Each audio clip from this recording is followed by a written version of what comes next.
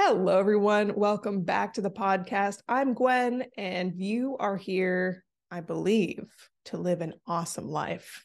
That's what this podcast is all about, and also teaching others to do the same.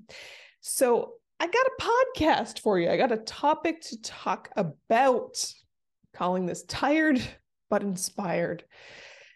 I woke up today, and my first thought was, I should go back to bed. I'm officially 3 days away from my due date for my first child. Okay.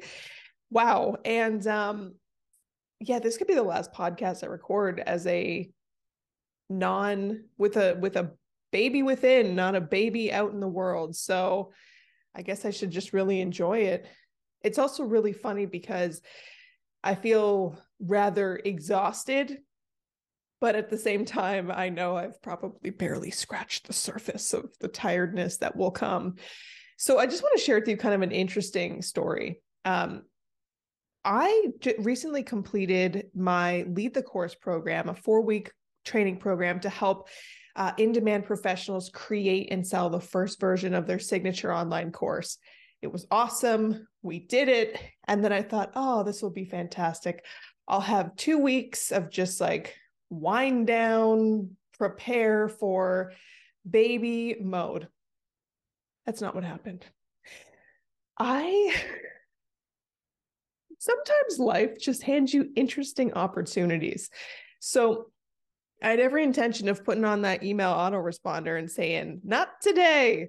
But I received an email from somebody to somebody that I have a lot of respect for, an amazing company, and he needed some support with curriculum design for 2 really amazing people, kind of world-renowned experts, and which is great.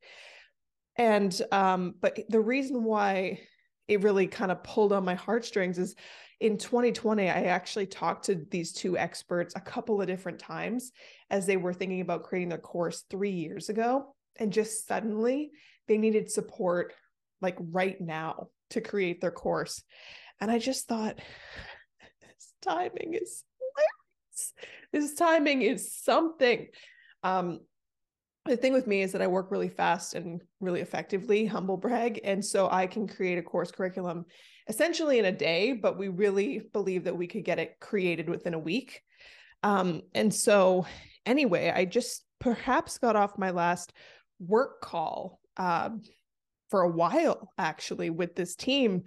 And so the curriculum is now kind of out of my hands. It's going to be reviewed by these experts.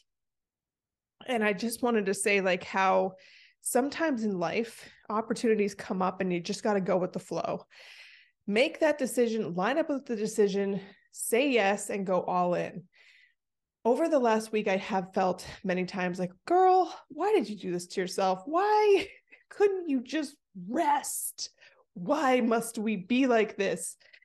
But at the same time, it's been really amazing to get to work with people of this caliber because it's really had to like get me up, like I could have probably been just sitting there doing nothing, which sounds actually great.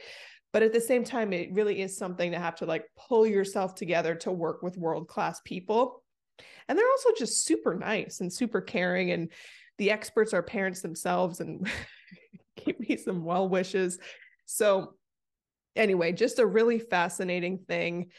And I'm both appreciative I said yes, and also like, Gwen, you're just falling back into your patterns. You can't rest, can you? So I did put up my email autoresponder for a few days from now. And I'm very curious if I'm going to honor the space that I think would be smart to have of at least like a summer off to be all in on baby mode. Or will I be that person that's like, I think I'm going to work a little bit? I don't know. And if you have any tips, anyone out there who's a millennial or woman who has put time into the career, but then had a baby, like I'm open to advice. Give me your advice. It's not unsolicited. I'm asking for it. And so that's where I'm at. Anyway, and I also wanted to share, I pulled one of those inspirational cards that I want to end with just as a, what's the message that I need most today? What's the message that you, the listener, or if you're watching this on YouTube, need the most today?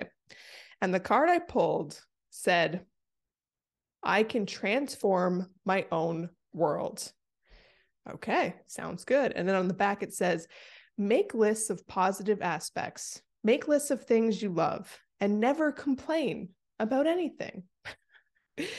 And as you use those things that shine bright and make you feel good as your excuse to give your attention, and I can't read. Basically, if you focus your attention on that list of things that are good, your whole world will begin to transform before your eyes. It is not your job to transform the world for others, but it is your job to transform it for you. A state of appreciation is pure connection to source, where there is no perception of lack. That's good though. You know what I'm saying? It's like, kind of reminds me of the saying that when you wake up in the morning and you have to go and you're going to work or you have obligations, shifting the mindset from I have to do this to I get to do this. That has been really, really helpful for me, especially during this time of kind of grappling between, should I be resting? Should I be working? It's like just believing that you get the opportunity to talk to certain people, that people care and want to work with you. So that's good. Lean into the appreciation. So anyways, y'all, I believe I'm going to attempt to continue to try and do weekly podcasts. We will see how this goes. But if not, if you're not following me already on Instagram, or join me on my email list, which I'm also going to attempt to work on just kind of as a creative outlet, weekly or bi-weekly. Join me, and I'll wrap up the podcast for today. But just remember, if you're tired, it's okay. Make it through, rest up, get back into that inspired state. Thank you so much for listening, and I hope you have an absolutely glorious rest of your day.